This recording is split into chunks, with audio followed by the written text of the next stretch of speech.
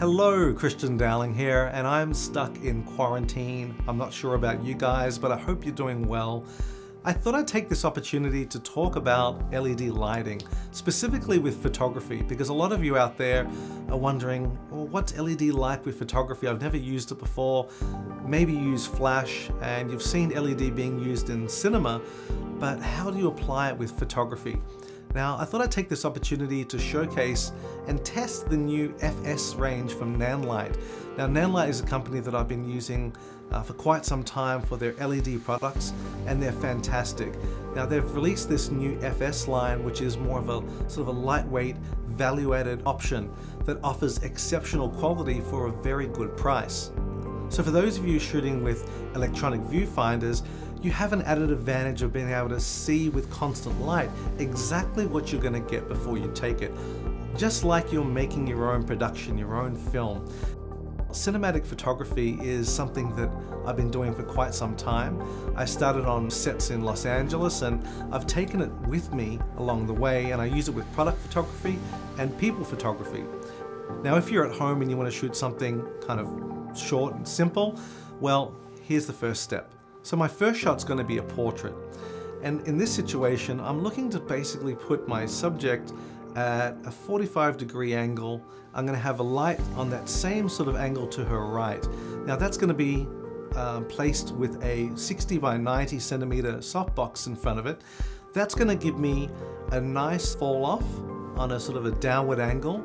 It's going to give me beautiful soft light, and by not having her too close to another wall, I'm going to get some dark shadows on one side of her face. The second light I'm putting on the background, and I'm pointing it to the roof. This way I'm creating a little bit of light that will hit the top of her hair.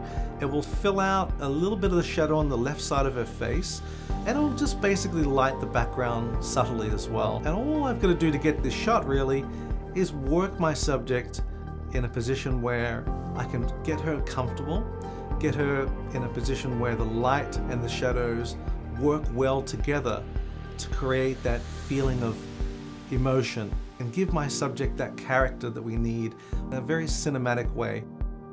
Now, the second shot is also really simple. I'm going to be employing the use of two Pavatube 2.6Cs, one with a red tone and one with a blue tone.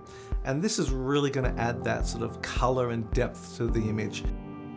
The key light's going to be that 60 by 90 square softbox. And that softbox is basically put into position at the right angle where it's giving me a nice reflection in the lens. And then I've just got to put in the two other lights at the right angle in the right position to give me that kind of accent toning that creates that mood, that sort of dark and mysterious mood that we have in this shot. And there you have it. Two really simple setups completed with two powerful results. And for those of you that really are looking to get into it, there's been no better time. I mean, the quality for price ratio is exceptional, and it really does take photography to a new level of enjoyment, because for those of you especially using electronic viewfinders, pairs so beautifully well to it with the whole what you see is what you get experience. I mean, truly what you're seeing through that lens is what you're going to get in the shot, and you're not going to have to worry about all the guessing that you would normally associate with flash photography.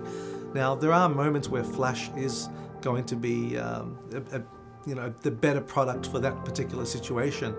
But for a lot of situations, especially combined with the great high ISO quality that we now see in all cameras across the board, there really has been no better time to get into LED photography.